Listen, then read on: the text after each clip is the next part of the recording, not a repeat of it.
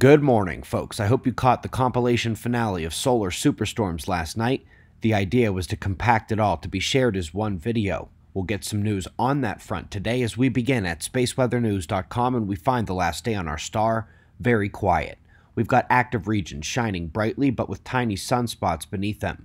The dark, larger patches and thin tendrils of the coronal hole systems are visible as well. Both ACE and Discover solar wind here.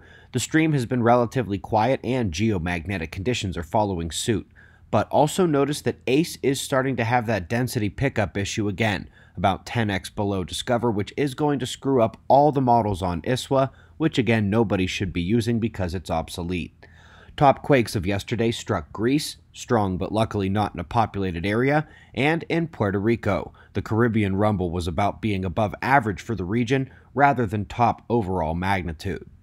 We're going to the moon up next, and now there is even more evidence of recent moonquake activity. I can remember a few years ago when such suppositions were laughed off by most of the community. Not anymore. Up next, an interesting bit about the last Cron magnetic reversal on Earth. Now, these are not the 12,000-year cycle magnetic excursions that flip and flip back. These are where Earth's poles flip and they just stay that way for a few 100,000 years. Now, they are bumping up the occurrence a bit in the timeline for the last one, but the real kicker is they say there was a 3,000-year period between the transitions. Now, when you scale 3,000 years in the Cron reversal cycle down to what that would be in the magnetic excursion cycle, it would only be lasting a few decades and then rebounding to recovery. It had been thought that the Cron transition took much longer. Well, to be honest, we think the excursion transition is likely shorter than a few decades. The cosmos are up next, and we're looking at a newly discovered megastructure hiding in plain sight.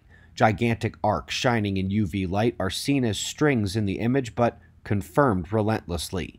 These arcs are shining in UV because of the energy within the arc, which almost certainly makes it a plasma current or saturated magnetic field. Either way, very cool, or not cool with how it's shining in UV, I suppose. Anyway, up next, we're trying to march forward on the cooling flow problem of galaxies. Basically, the star formation in galaxies at the cool core center of larger galactic clusters are only producing stars at 1% of the predicted rate. They thought it would be super high because the core is where the gravity should be forcing most of the material in to feed that star formation. But alas, they're forgetting that such nodes are the genesis points of the magnetic field system of that cluster, and magnetic fields are what spread and organize material, stifling star formation in molecular clouds. Why would they not think it would work at a simply larger scale? Magnets. And we're moving on to the sun. After the great 1859 solar storm, they began monitoring geomagnetic conditions much more closely. Since that time, the 1989 blast that took out power to Quebec is the highest power storm on record, but still about half of what they think the 1859 event was.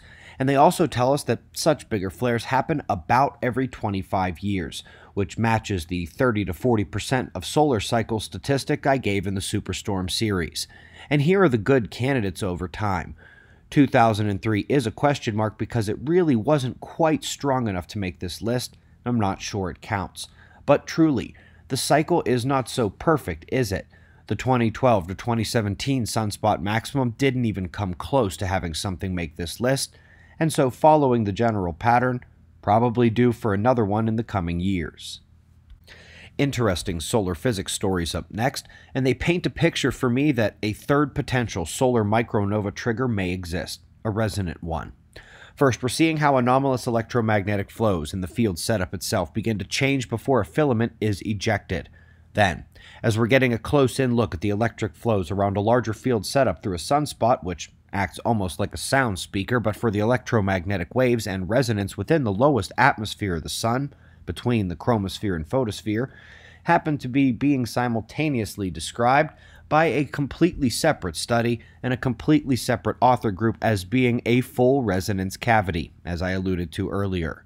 Hard to believe those two synced up like that in terms of peer-reviewed publications, and this is critical because a resonance cavity can burst, collapse, resonate to extremes with the softest but on-target vibration.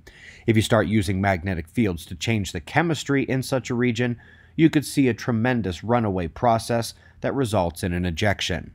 From the subphotospheric flows to the resonant cavity and the material within it, both energetically and chemically. We now have a third mechanism for the galactic midplane current sheet to trigger a solar micronova.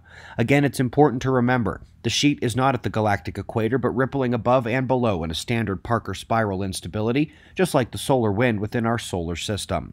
Everything we just mentioned as being an excitement of that resonant cavity allows this third potential nova trigger on the Sun, which would only eject the corona and maybe parts of the chromosphere, by the way. It is now added to the instability trigger and accretion trigger that we know would apply in such a situation.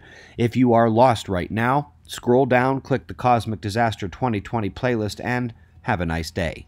We greatly appreciate your support. We've got wind map forecasts and shots of our star to close, and of course we'll do this all again tomorrow, right here, but right now it's 5:25 a.m. in the new Valley of the Sun. Eyes open, no fear. Be safe, everyone.